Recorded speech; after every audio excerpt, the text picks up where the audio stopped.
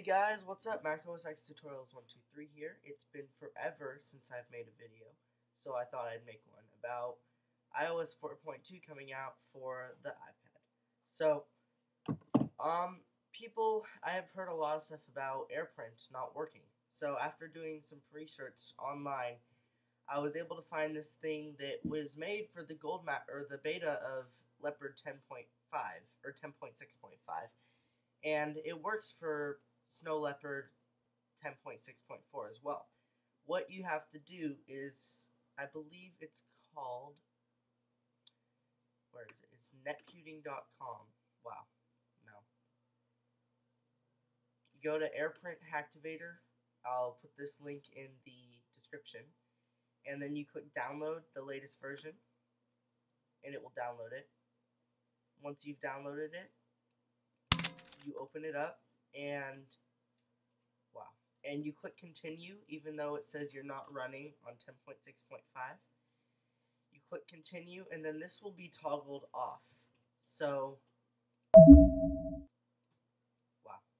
Okay, so this will be toggled off, and you will click on, and then it will ask you for your password to make changes to your system.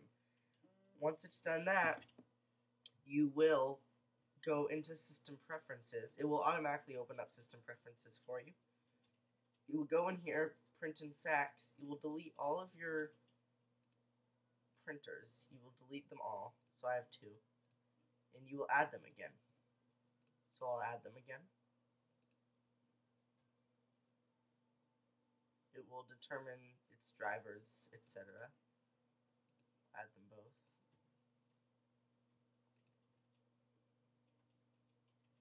And then, I'm not sure, printer sharing might be off after doing the activation. You check that. If once you click here in print and fax, you click sharing preferences, you check printer sharing, and then you make sure all the printers that you want to share are checked.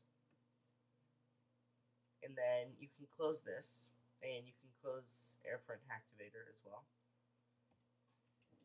And then the reason you're doing this is because your printer might not be configured to use Wi-Fi sharing natively. So doing this will allow it to. You go onto your iPad, say you want to go into Pages, and then you have a document. I'll use this one as my homework.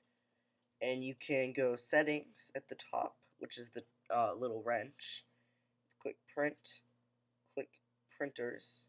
It will find your printers, and it will tell you that they're shared from your Mac. And then you can select whatever printer you want, and then you just click Print. So, I don't know if you can hear it, but my printer just started printing. And that's pretty much it. iOS 4.2 is pretty awesome. Lets you do all the old, like the iPhone stuff for your iPad, like the multitasking and folders and all that good stuff. It also gives you Game Center, which is interesting. Most of the games on iPad don't use it yet, but some of the games who are big-time games or from big-time companies definitely use it already. Cut the Rope. Let's see. Tower Madness HD. I think Fruit Ninja uses it. I'm not sure. Lots of good stuff. Here's the page that printed straight from my iPad. Looks definitely normal. And that, I guess it's one of the first times that something designed by Apple needs to be helped, but oh well. Hope you guys liked watching this video, and remember to rate, comment, and subscribe. I'll hopefully be making more videos soon. Bye!